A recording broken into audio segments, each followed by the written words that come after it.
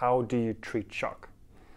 The more important question is, what is shock? Because once you can tell what shock is, then you can work out whether you're in it or not. Google defines shock as a sudden, upsetting, or surprising event or experience. Wait, that's the other kind of shock. Shock is not when you hear bad news and you collapse. That is just when you get bad news and collapse, or when you just collapse because of bad news, whichever way around it is. The kind of shock that I assume you're asking for is, how do you treat shock? Is the kind of medical shock. So it is defined as hypoperfusion. So pretty much what that means is that there isn't enough oxygen getting to the parts of the body that need oxygen, and so then you have problems. Typically this results in a low blood pressure, which results with not enough oxygen getting to your brain, which results in you falling over and having syncope or collapse. What we're going to talk about now is the kinds of shock and how you would diagnose them. And if you're a first aider or paramedic or wherever you're at, we will discuss what you can do about it. So the 4 kinds of shock. There is cardiogenic, there is obstructive, there's hypovolemic, and there's third spacing. So let's go through those. So cardiogenic shock, cardiogenic, so cardiac, so it's shock caused by the heart not functioning.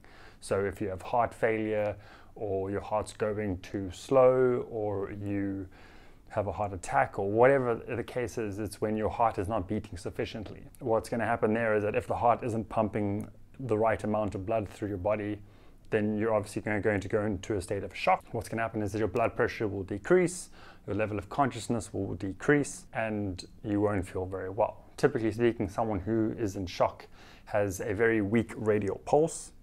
I have made a video about pulses. Or they will be feeling very cold and clammy, sweaty. So someone who's having a heart attack will be pale, their skin will feel cold, and they'll be sweating all over. Someone who goes into shock suddenly, that is pretty much the representation. Sometimes they vomit. If your blood pressure drops suddenly, you can vomit. Then you have obstructive shock. So if you've ever taken a hose pipe and you've bent it in half and you've made a huge kink in the hose pipe, you see how the flow of blood through that hose pipe changes. That's a good example of obstructive shock. Or there's something in the way, something that is blocking. Obstructive. So a pulmonary embolism, so a clot in the lungs. This causes a decrease in blood flow through the lungs, which obviously decreases the amount of blood flow through the body. That would be an example. Or a tension pneumothorax, which is a big word for your lung popping, and so then there's a change in air pressure in between the cavities of the lung, and then that puts pressure on the major vessels like the aorta and the vena cavas, which are bringing blood into the heart, and that causes obstructive shock. Symptoms are the same. As it sounds like, hypovolemic, low volume. This can be due to losing blood. This can be due to lots of sweating, so if you're not drinking enough water. And I'm sure there's many other reasons why you can have low blood volume. So what are we going to see? Similar thing. We're going to have someone who has a rapid pulse, which is the first part of shock. And then you're going to have a weak pulse. You're going to have a decrease of blood pressure. You're going to then have a decrease in consciousness, and they're going to collapse, and you're going to have shock. So shock pretty much results in very similar findings. Then you have third spacing. Third spacing is when the container that has your blood gets bigger. So let's say you have, for instance, a 1 liter can of Coke, or a 1 liter bottle of Coke, and you're like, well, my can of Coke is full. But if you took that same 1 liter of Coke and you put it into a 2 liter Coke bottle, your bottle is now half empty. And so that is the same example of third spacing, is that you have this massive dilation of all your vessels in your body. And what that does is it drops your blood pressure. Why does it drop your blood pressure? Well, because the volume that you have in your body didn't increase, but the space or the area that the blood needed to occupy increased.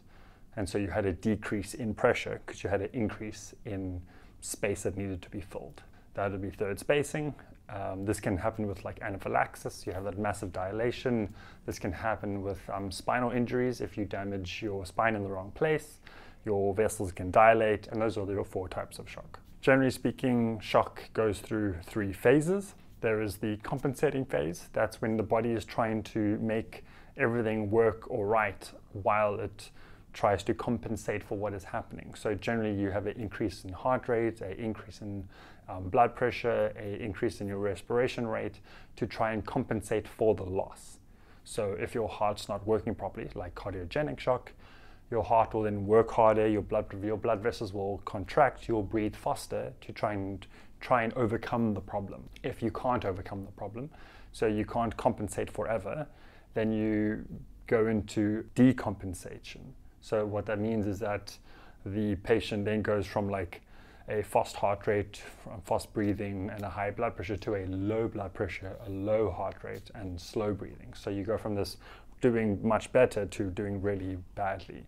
That'll be uncompensated, and then it's irreversible shock, which is then, well, I don't think I need to explain what that means. Those would be your 3 phases of shock. So how would you treat shock? Generally, you'll hear people say, well, if their blood pressure is low, you should raise their feet, something like this.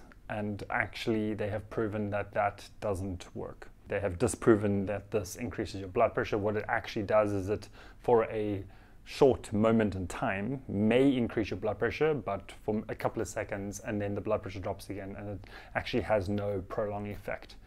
So that doesn't actually work. So as a first aider, there's very little you can do for someone who's in shock. What's important is that you're able to tell if someone is or isn't in shock and to call for help. If you are a paramedic or a doctor or medically trained and you actually can do things, if you have cardiogenic shock, you can try to do something for the heart. If that's medication, adrenaline, noradrenaline. If you're having hypovolemic shock, you could give a pressor to make the vessel smaller. You can give volume, so you can put a IV line up. If you have third spacing, then you can give volume, or you can give adrenaline to make that big space smaller.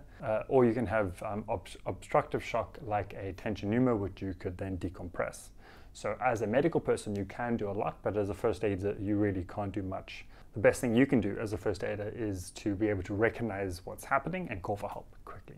So guys, hope this was helpful. Remember, if it was, please hit like and subscribe, and feel free to leave some comments at the bottom, and thanks for your time. Bye for now.